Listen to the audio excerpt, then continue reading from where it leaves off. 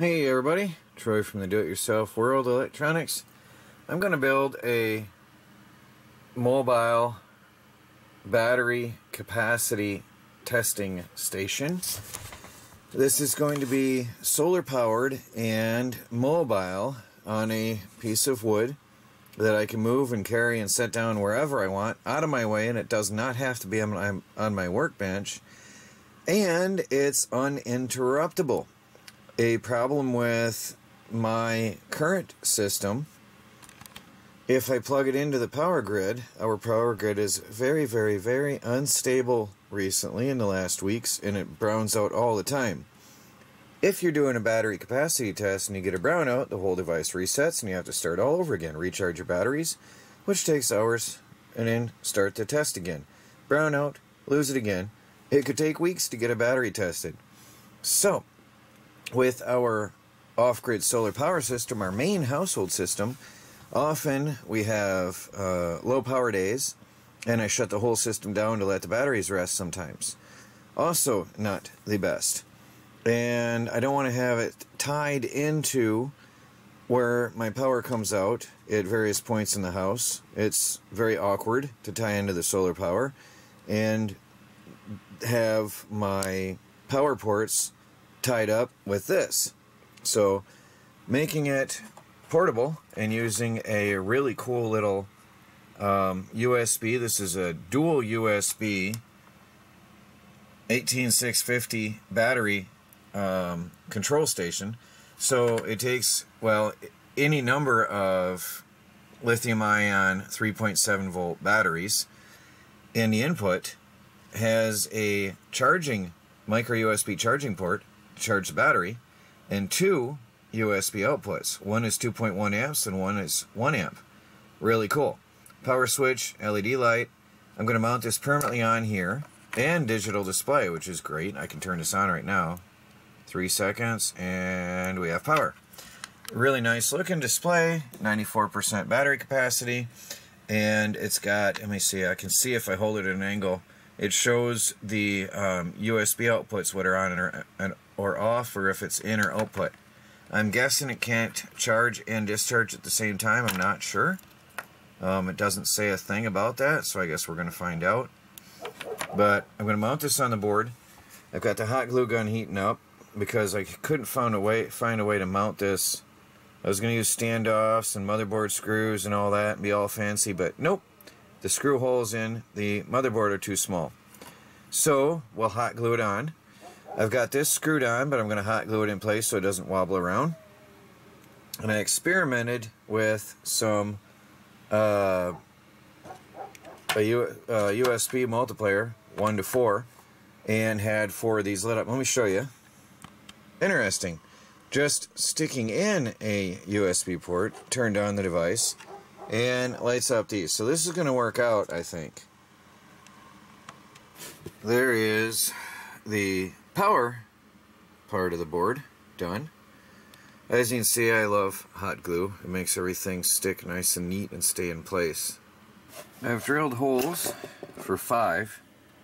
I'm going to probably put 2 more later. I have 7, but I only have enough USB wires for now for 5. But anyway, I have to put larger standoffs and motherboard washers in order to fit them, because the only screws I could get at the hardware store were a little bit too long for my needs at this time. I figure I can always replace them later, but I don't want to wait around any longer to get started on this. There's the back side. I had to put 2 motherboard washers per screw on the back. As I said, they're too long. Well, there's 5 on so far. I got room for 2 more. I just got to get screws later. And I actually have 2 more sitting right there. So the next thing I have to do is get the resistors on here and get them out of the way. And I also want to have heat sinks on them. Now, out of convenience and ease of work, I bought 50 alligator clamps, leads, so that I could just cut them and have a perfect little setup here. So I'm going to use them. This was like $10, and I've got it's cheaper than buying alligator clamps. So it's less work. I just cut them, strip them, and screw them in. Done. Right now I'm setting up the resistors. I'm trying to make them all look the same and make it look nice as well as I can. And then when I'm done, I'll put on the heat sinks. So I put on a little bit of thermal paste, and then I take the resistor out of here, put it on to the cooler, and then I zip tie it in place, and it looks like this when it's done. And there's my board so far. So now I have decided I'm going to drill holes for the USB cables to come through so it looks better. Well guys, there it is so far. I still got to get the screws, but that's it for this project, for this video, and for this day. I love this. I just have to hit that button. Get my finger on it. I'm right. Use my right hand. And then I get the battery capacity right there, 85%. Pretty cool. And I've got my battery capacity testers all running and working.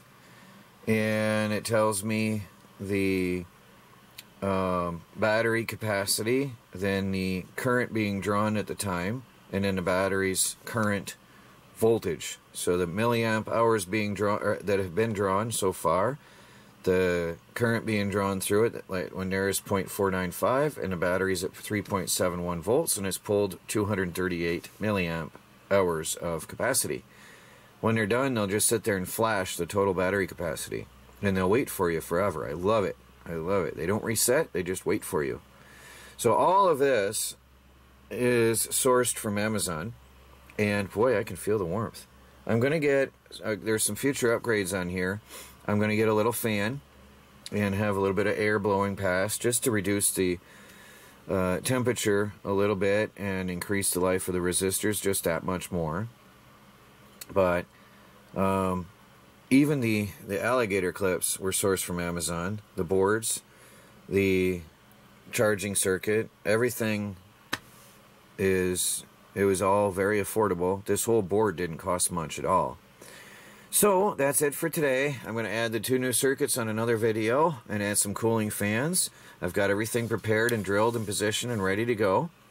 And that'll be it. Oh, and another future upgrade, instead of using these USB splitter wires, because I'm going to have 7 and I've only got 4 here and in another slot on the charger, I'm going to come out and I'm going to make my own USB splitter.